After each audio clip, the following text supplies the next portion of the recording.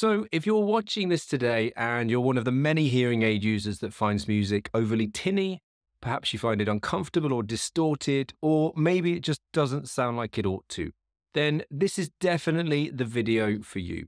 No, this video title is not clickbait, and yes, it is easily possible to improve the sound of music with your hearing aids for less than $5. And you can even do this from the comfort of your own home without having to see your audiologist. Does this sound too good to be true? Well, I promise it isn't. By day, I'm an audiologist running London's biggest independent audiology practice, which specialises in musicians with hearing loss. And by night, I'm sharing everything that I know on here with you, aiming to keep you up to date with the latest news in the hearing technology world. So make sure that you subscribe if you want to keep your finger on the pulse with all things hearing related. It doesn't matter whether you're in a band, perhaps you're an orchestral musician, or maybe you enjoy just going to concerts or listening to music at home. Then this trick can make the world of difference to all of you. And what is it? Scotch tape. You heard me right, Scotch tape. Also known as clear adhesive tape or sellotape, depending on where you live in the world.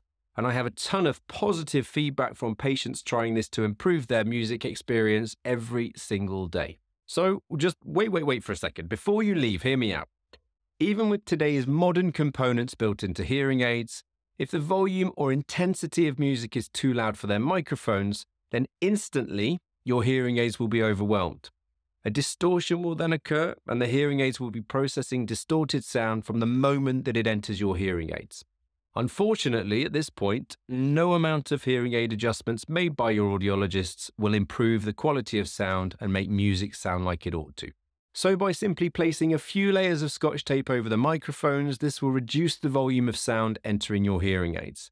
This tricks them into thinking that what they're hearing is actually lower than it is, and it removes that initial distortion.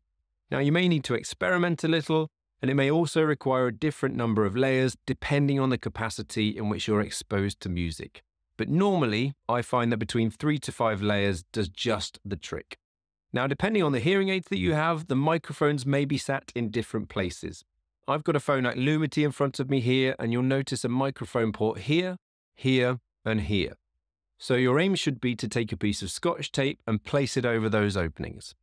Now, I know it doesn't look particularly pretty when you've spent thousands of dollars on your hearing aids, but my focus with this video is to get your hearing better rather than how good your hearing aids look.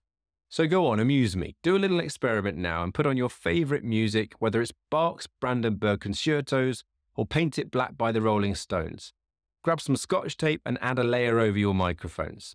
Why not listen to how it sounds both before and after covering the microphones, and then add a few extra layers to see the difference that it can make. I would absolutely love to hear your feedback, so drop me a note in the comments beneath this video as to whether you've had any success or not. Now that's all from me for today, guys. Next, you should 100% check out this video, which contains my checklist to take to your audiologist, covering what I consider to be the essential settings for your hearing aids for the optimization of music. If you found this video useful, then go ahead and click like. If you have any questions or comments, then drop them beneath this video. I do aim to get back to as many people as possible. And if you haven't subscribed yet, make sure you do so. I'll see you in the next video.